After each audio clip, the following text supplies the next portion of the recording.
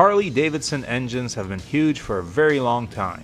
There were 1200cc Harleys in the 20s. That's the 1920s. By the 30s, Harley had a 1300cc motor.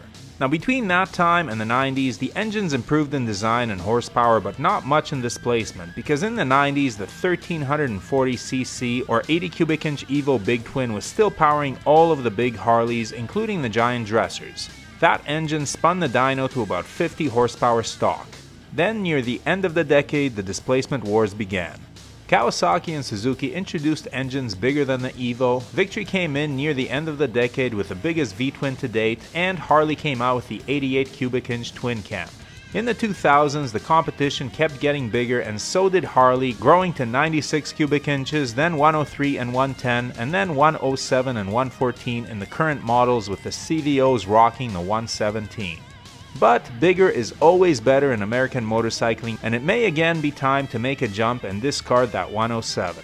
Why? Stay tuned, and don't forget to like the video and subscribe to the channel if you find this content valuable.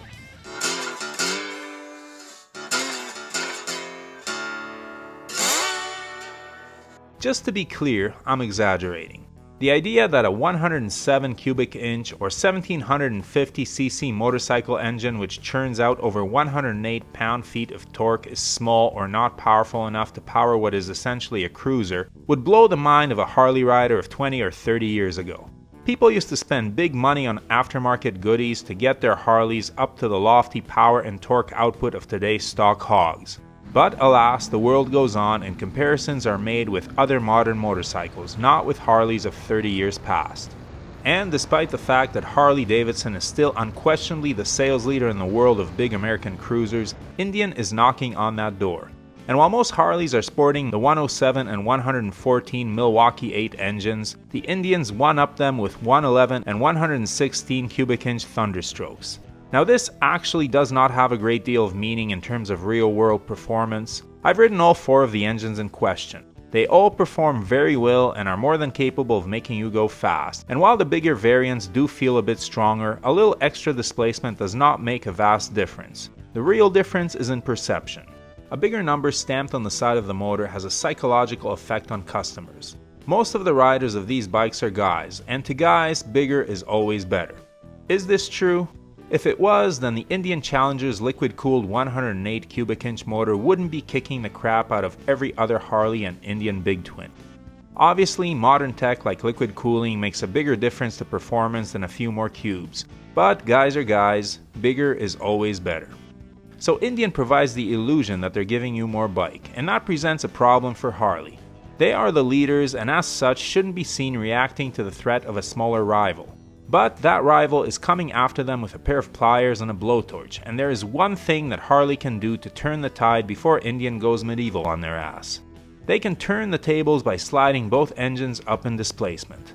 They can phase out the 107 by cutting the bikes with that engine or replacing them with the 114, and they can bump up the 114s or at least the specials to the 117 motor. In a way, this has already begun. Last year, the Street Bob got a bump in displacement, becoming the Street Bob 114. The price only went up by $400 on a bike with a bigger engine and nicer paint job, which now, by the way, comes with a passenger seat and pegs.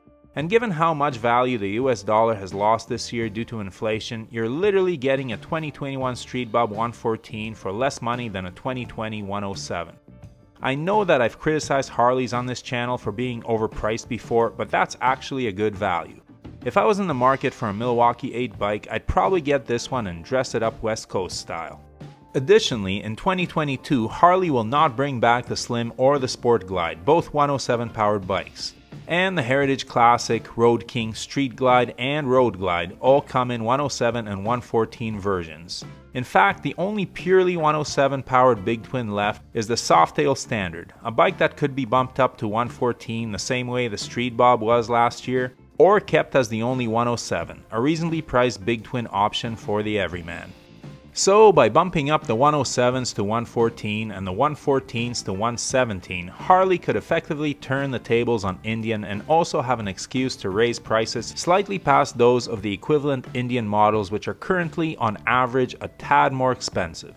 The truth is that a 114 is not much more expensive to manufacture than a 107, so the upgrade won't be costly for the motor company, but it would be a gesture of goodwill to consumers. We're providing good value for your dollar, it would say, and it wouldn't hurt that this would make the Harley models slightly bigger than their Indian counterparts. Of course, Indian also already has a response in the form of its Power Plus liquid-cooled engine, which is more powerful than any stock Harley.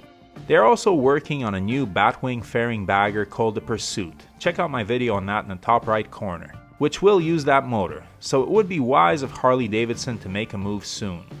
Now, some will say that the 107 is a fine motor and that I'm hating on it for no good reason. And I agree that it's a great motor. The truth is that when I rode the 107 back to back with a 114, I could barely tell the difference. Yes, the 114 is a bit faster, but the 107 is pretty zippy and would equal or even surpass the 114 with the addition of a Stage 1 kit. Considering the fact that a current Road Glide 107 is $5,000 US less expensive than a Road Glide Special 114, or a Street Glide 107 is $5,100 less expensive than a Street Glide Special 114, it would be less expensive to get the 107 and put a Stage 1 on it than to buy the 114, and it would sound better. So I like the 107, but if I had to choose between a 107 and a 114 with the 114 costing $400 more, I'm getting the 114 every day of the week. And some of those 114s could steal sales from some of Indian's 111 Thunderstroke bikes. Finally, the question arises, what to do with the CVOs? Bumping the 114 bikes up to 117 will give them the same motor as the top of the line Harleys. Well, put a bigger engine in the CVOs then. Why not a 121 CVO line? Or, dare we dream, a 131? If Harleys are indeed as premium as CEO Jochen Zeist would want us to believe, then they should come with the most premium motors too. I have to say I like the idea of offering the bigger mills for close to the same price. In fact, I can't think of anyone who would dislike it, except for folks who bought a 2021 CVO. So I'm not a 107 hater, but progress is progress, and if you can offer a 114 for almost the same price, why not do it? What do you think? Would you be more likely to buy a lower price Harley if it came with a 114 instead of a 107? Or how about a special with a 117?